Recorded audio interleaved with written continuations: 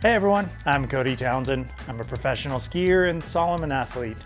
I'm also a connoisseur of couloirs, a scholar of the steeps, and most definitely a patron of the powder.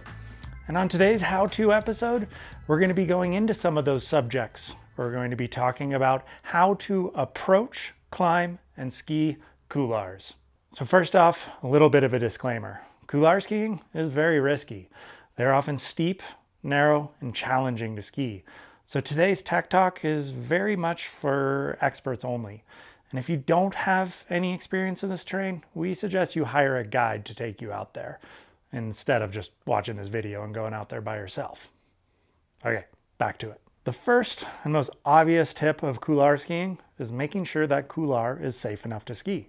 So researching the line, deeply researching the avalanche conditions, and understanding the risk before you go out there is absolutely vital. You know, a couloir is actually quite often the funnel of the mountain.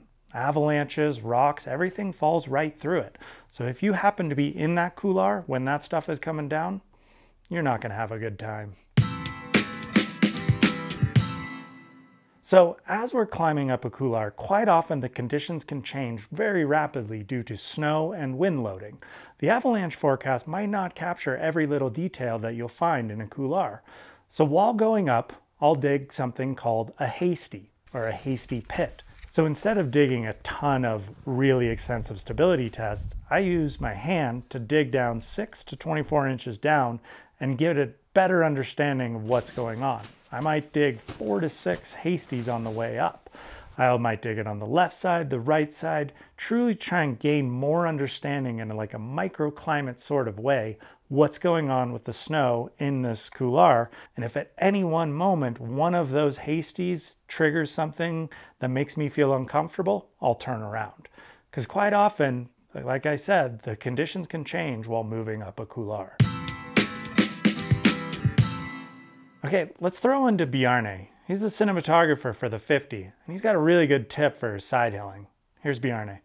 Yeah, this is a good tip. I use it a lot actually, and sometimes when it's kind of hard and you're skinning and it gets a bit steeper, sometimes you can go like this and you lose your outside edge. Pretty easy. The way to do that, if you don't have ski crampons or anything, you can actually take your pole and put it in the snow just before the ski, so it doesn't slide, pretty much like this. If I was going to slide here, the pole will actually stop my ski from sliding. Well, as I just slid out. Do you maybe need a pole under yours? Maybe I need my pole right underneath. Yeah, so you just do that.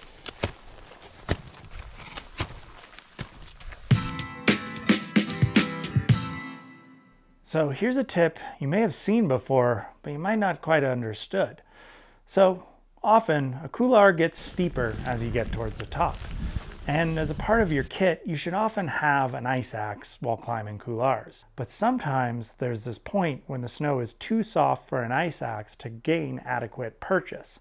But you still need some anchoring to get up that last little part. So that's when I take my ski poles and I flip them upside down and I plunge them in. Now this is aided by taking off the straps of your ski poles. That's why quite often you don't see me skiing with straps for little things like these. And you also have to know that these aren't true anchors. They are just giving you a little bit of extra purchase and stability while getting through that last little bit of the top of the couloir.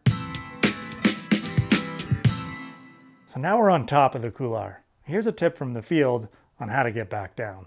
So when you get in the steeps, one of the best suggestions I have for people has to do all with your shoulders.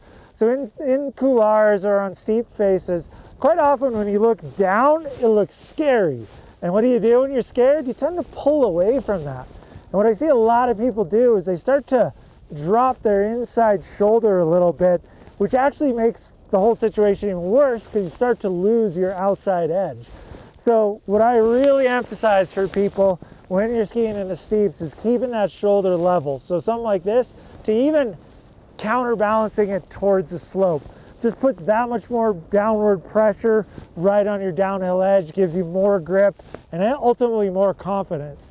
It feels counterintuitive to be leaning down the slope that's steep and kind of scary, but trust me, it's one of the most important things for keeping your control and stability in the steeps. Here, I'll give you a little demonstration. So just watch my poles, doing nothing with my skis. If I do this, I start to slide. If I continue, and I stop.